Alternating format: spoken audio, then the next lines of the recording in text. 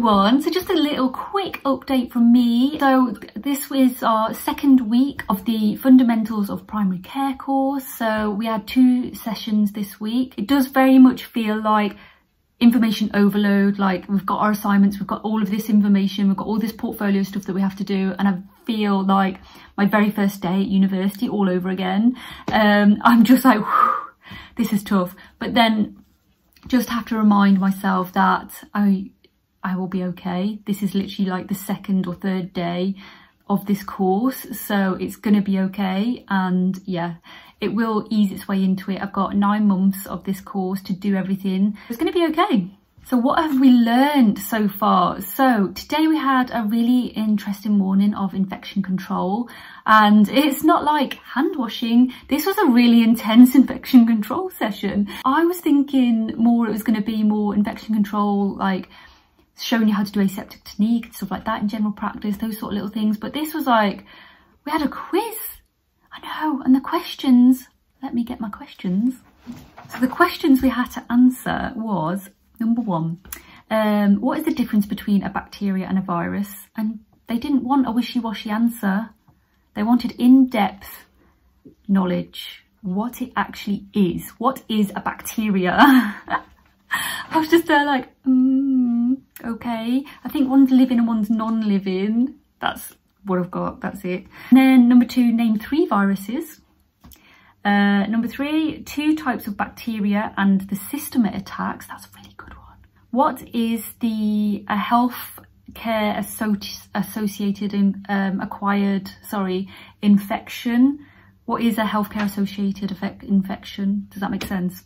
And then 5 was, how often should you wash your hands for? And is soap and water better or is alcohol gel better? That's an easy one. 6, what is aseptic technique? It's not a trick question. 7 was, how many types of influenza are there and how many affects humans? Number 8 was, why do we wear gloves to take bloods but not to give a vaccine? That's a really good one. Number 9, oh God, I can't say this word. What is exogenous infection? I'll put the word here. And number 10 is, what is endogenous infection? Number 11, what is the WHO? And number 12 was, what sort of policies or guidelines would you look up when giving immunisations? Hair! I looked and I was like, I know nothing. I'm an awful nurse. What am I going to say if she asks me to answer something? So I was just like, oh yeah. But I answered a little bit. So yeah, so after that session, I had a little bit of a meltdown to myself internally. I was like, I can't do this. I'm a bad nurse. I don't know anything. This is going to be horrendous. Why have I done this? Why have I chosen to be a GP nurse? Because I need to know so much information all at once. But now I'm okay, because I reminded myself I'm still a newly qualified nurse and I have 9 months of this course, and at the end of it I will feel more competent and confident as a practice nurse. So yeah, so the rest of today's session and yesterday's session actually was all about our portfolio and 2 parts to our portfolio. So given the evidence and the competencies and skills is one part, but then our assignment is the next part, and we have to link our assignment and our competencies together to show that you're a competent practitioner at the end of it, I suppose. But yeah, it's been really useful actually, and it's actually answered a lot of everybody's questions. I think there was a lot of questions thrown out there. And not only that, we have got this other option of going into the fellowship program.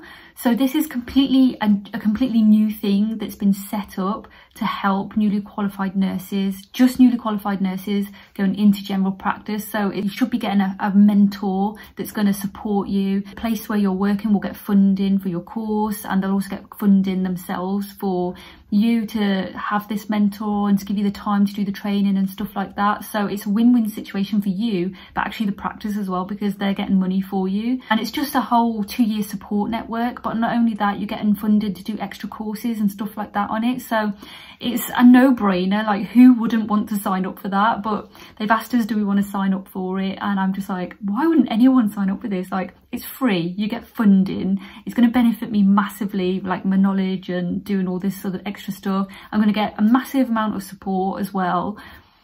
Why wouldn't you do that? It's just, yeah, I'm excited. And not only that, but it's good for progression as well. So at the end of your fellowship, you can get part funding or full funding, depending how much funding there is available then, to go on and do your master's or advanced nurse practitioner course or anything like that. So yes, I am all about this. So anyone that says there's no progression in GP, absolute nonsense. So yes, that's about it really for this week. I'm just trying to sort of show my progression through the course and what we're doing at each stage and things like that. So I hope it's really useful for you. When it comes to doing my assignment and writing that and stuff like that, I will take you through that journey as well and show you kind of what I'm doing and how I do my assignments. I'll show you that side of it because I don't think I've done anything like that. I'll do like a little study session, I think, vlog as well, so that you can see my thought process and how I work things out and things like that. It'd be really good, I think, that maybe you might be able to take something from it to put into your practice, maybe, who knows. But again, everyone works differently, so yeah. So that's it from me. I shall shut up now and I will be back next week. I've got a couple of vlogs coming that I'm doing for the nurses.co.uk and the socialcare.co.uk. Got some really exciting vlogs to do for them, so they will be coming up on my channel over the next week. And I also have some amazing videos, content, all of that going up on the Elsevier website. I know if you haven't saw the memo, I'm going to be doing loads of stuff, so please go and follow their page, their Instagram, all of that jazz, because they will update you when I'm going to do all these live webinars and videos and stuff like that. So yes, go follow their Instagram. I will put their link below and I shall see you next time.